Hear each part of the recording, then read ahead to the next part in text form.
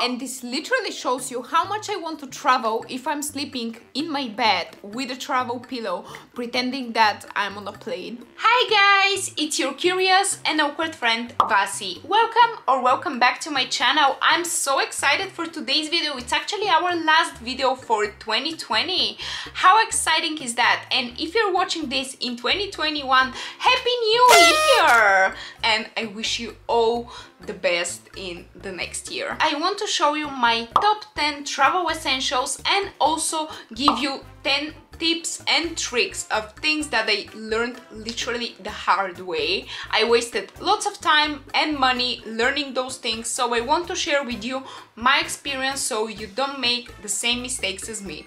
And this is coming from someone that until last year used to travel every month. This video is in collaboration with Miniso, which is a Japanese inspired lifestyle store, and they also have lots of products for traveling that are all versatile, inexpensive and practical. Did I also say that they're very budget friendly but also high quality, and we love this on this channel. So let's start with the things that you can do in advance before you actually go traveling. First of all, you should totally use Skyscanner, and I feel like not enough people know about this website, and it has just saved me so much money you can't even imagine. It gives you all the options which you can use of all airlines and all flights of your destination. You can also say that you're flexible with your date, and it will show you the cheapest date in which you can travel. Or what I actually usually do is, if you're not sure where you travel and it's like 2021 and you would literally go anywhere as long as you're not staying home, you can choose here to search everywhere, and then it will show you the cheapest destinations for your chosen dates or period of time. Number 2, this is more on the safety side, and I hope my mom is actually proud that I'm saying this, but you should totally make a photocopy of your passport, or just take a photo and keep it on your phone. But if you lose your passport or unfortunately you get robbed, won't be in trouble, because at least you will be able to go back home. And if you actually like this video and you find it useful, don't forget to subscribe, because I would love to have you in my small little community. Love you all! You should always have 2 different documents in 2 different places. I usually bring with me my passport that I keep in my backpack, and also my ID card that it's usually in my handbag.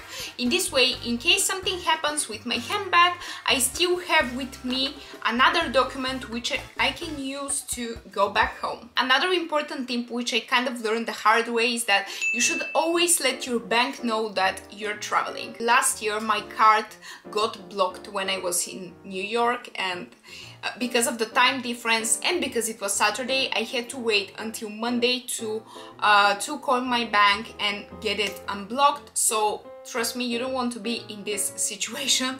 Always make sure you alert them, plus it takes you like literally 1 minute to do it. And next tip on things that you can do in advance is to download Google Maps for the city where you'll be going. If you're traveling internationally, you don't want to use all your data for Google Maps all the time, because it's quite expensive, let's be honest. Plus it takes more battery if you're using your 4G. What I do instead is I download the map of the city on Google Maps, and in this way you can also use it offline.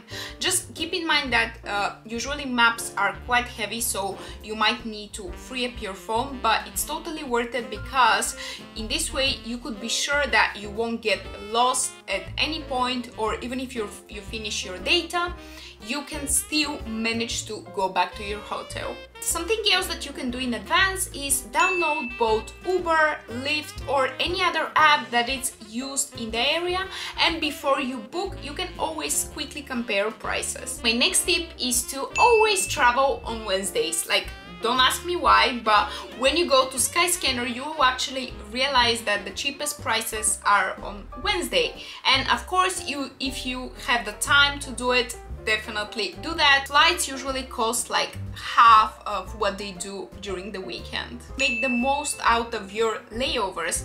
This is not for everyone.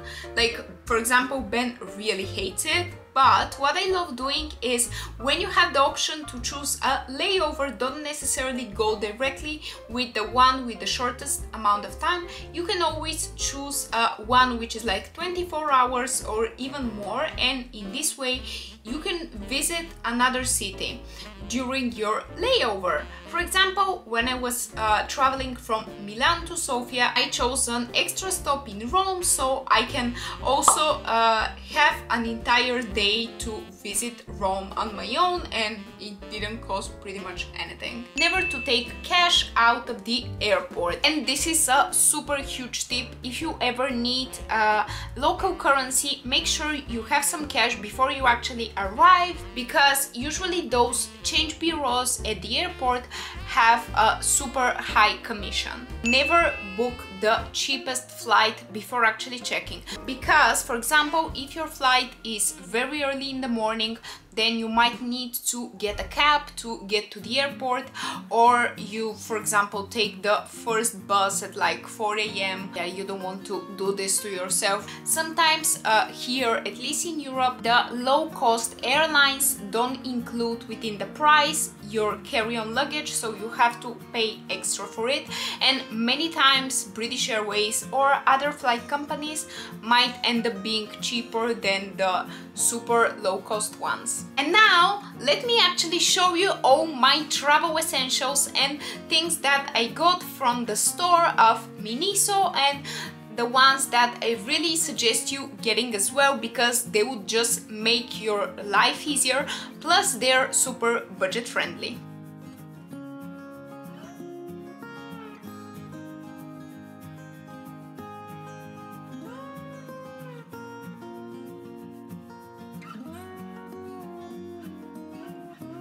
And this might come a little bit as a surprise. Whenever I plan my holiday, I love writing things down. In some way, it makes it feel more kind of real. So for example, for my next holiday, I have already writing what I'm planning to do, the places that I want to go, restaurants, or any information that I gather from articles, books, or YouTube videos. I make sure to write it down so I have it all saved into one place.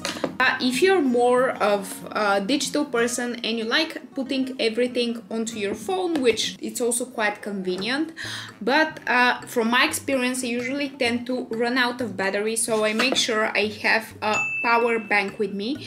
And this one that I got, it's also quite cute and it's actually super light. Also has two plugs, so I can both charge my camera and my phone at the same time, or Ben can steal it from me because he never brings his own. Let's talk about organizing your suitcase, especially if you're traveling with a carry-on. I recently got from Miniso this travel bag. You know how when you're traveling only with a carry-on, you can bring up to 100 milliliters of liquids, which is so annoying, especially for us girls with long hair, is that you can never bring your conditioner or shampoo with you, and you're either kind of stuck with the bad ones at the hotel, or you have to buy those small ones, which are always super overpriced. So what you can do instead is get those small bottles that cost like £2. For example, this small one,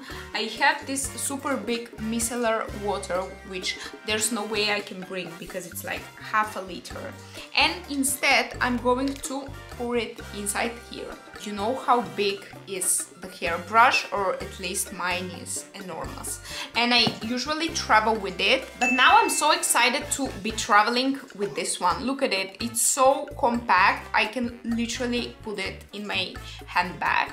It's quite a big of a difference.